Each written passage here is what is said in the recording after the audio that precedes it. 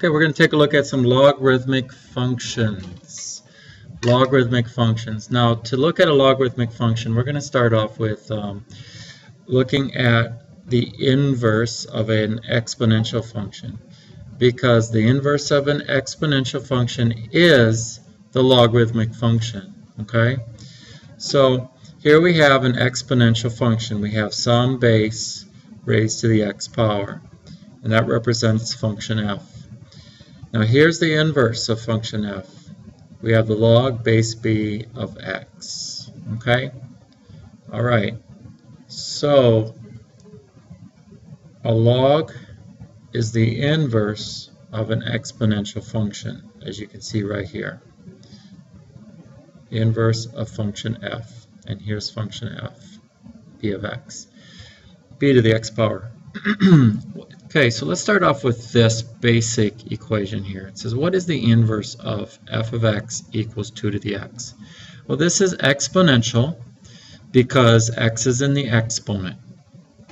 Okay, so it says graph f of x and its inverse on the graph below. So I started us off.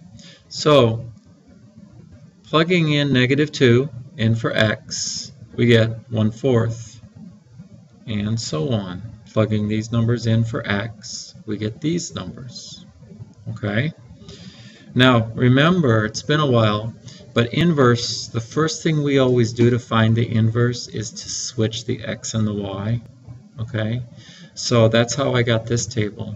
I took the x and the y coordinate and I switched them. Okay? So this table represents f of x, which is 2 to the x power. This table represents log, the logarithmic function, okay, the inverse of this function. Okay, so I took these points and I plotted them, and that gave me an exponential function. This is our exponential function. Now notice it's approaching the x-axis, which means that yes, this has a horizontal asymptote. Okay, and that horizontal asymptote is at y equals 0. Okay, now graphing these points, 1/4 -2, 1/4 -2, 1/2 -1, 1 0, 2 1, 4 2, 8 3.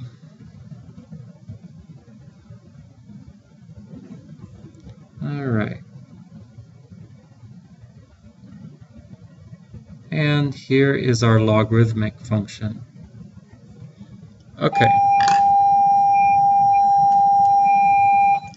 So, since they're inverses of each other, we have a line of symmetry.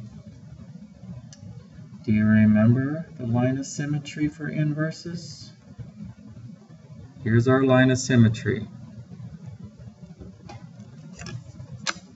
And remember that that is y equals x. Okay? So if an exponential function has a horizontal asymptote, a logarithmic function, which is the inverse, is going to have a vertical asymptote.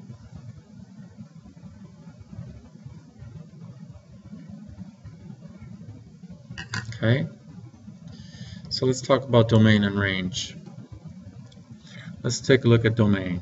It goes left infinitely, okay, and it goes right infinitely. So we could just say all real numbers. Okay, range, well, we know it goes up infinitely, but it does not go across this horizontal asymptote. So we could just say y is greater than 0. All the y coordinates are greater than 0. Okay, now since these are inverses of each other, what do you think the domain is going to be? Well, you can take a look at the graph and notice that it starts at 0 but does not include 0 because it's getting closer and closer and closer to this asymptote, and it's getting bigger. It's going to the right. So x is greater than 0. Notice this. Notice, compare the two. The domain of the log is the range of the exponential function. So make a prediction. What do you think the range of the log is going to be? Correct. Good job.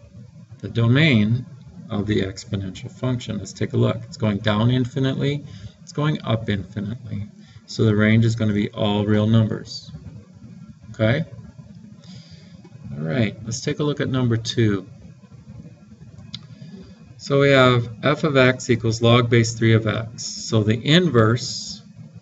Now following the format given to us here, okay, notice they switch the argument and the base.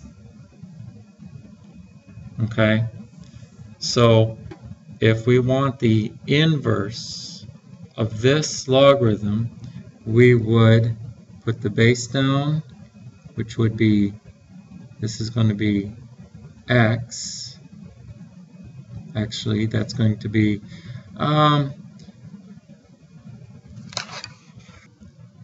so the base is 3.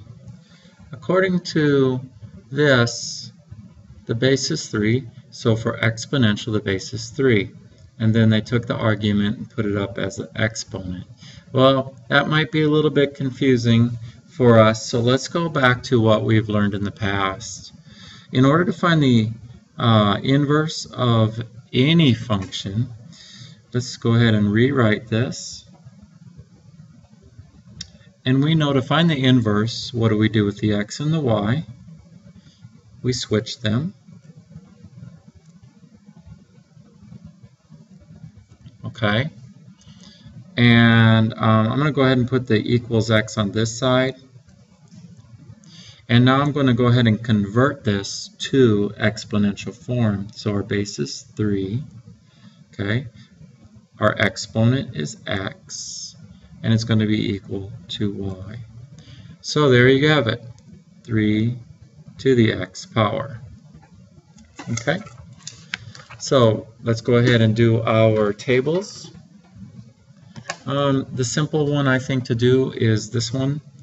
Let's go ahead and do -2, -1. We want some negative numbers and some positive numbers. Okay, so 3 to the -2 is going to be 1/9. 3 to the -1 is going to be 1/3. 3 to the 0, 3 to the first, 3 squared. Inverse, switch them around.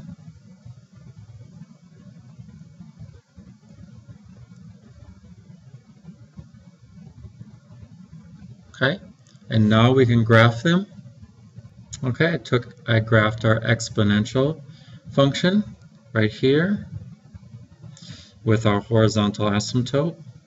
Then I graphed our logarithmic function right here with our vertical asymptote. Okay, and of course we do have that line of symmetry going in between.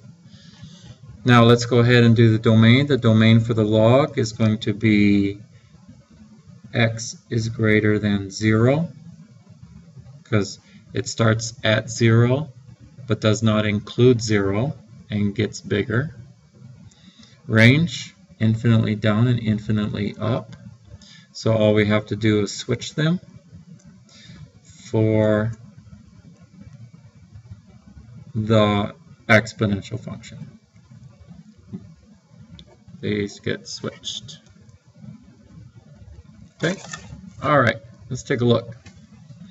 Looks like more of the same on the back. More of the same. Let's see. Let's take a look at number 3 together.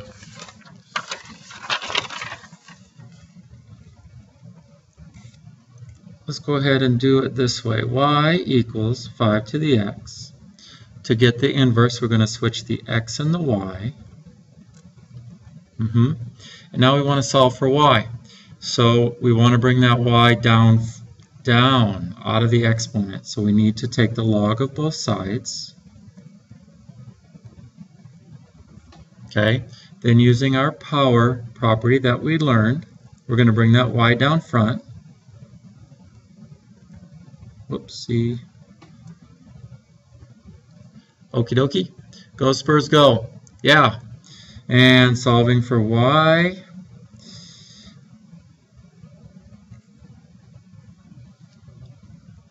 Alright, so we get y equals log of x divided by log of 5. Okay. Side note. Change of base property. Change of base property. Here's how this works. Let's say we want to find the log of base 6 of 7. Okay, we want to find out what that is. Change of base property says, simple. You take the log of the argument divided by the log of the base. Plug that into your calculator and out gets your answer. This is called change of base property. Okay, so like your calculator uses base 10, so you don't have to use change of base property for that. And some of you already know how to put the base in when you go into math. This is a property that can be used very easily. So let's say I have log of 10 divided by log of 2. Well, what was that? What was that? So if I'm going backwards, log, the argument was 10, the base is 2. Going backwards. Okay? So here we could say that y equals the log of the argument, the log of the base. And that is your inverse function using change of base property. Okay? You may need to re-watch this a time or two just to get this down. Okay? So going back, log of x base, log base 5 of x.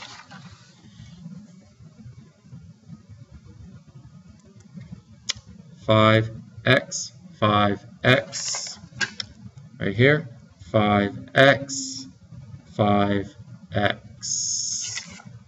Okay, so what I want to see from you is, I want to see your tables, your graph, your domain and range, and you can stop right there.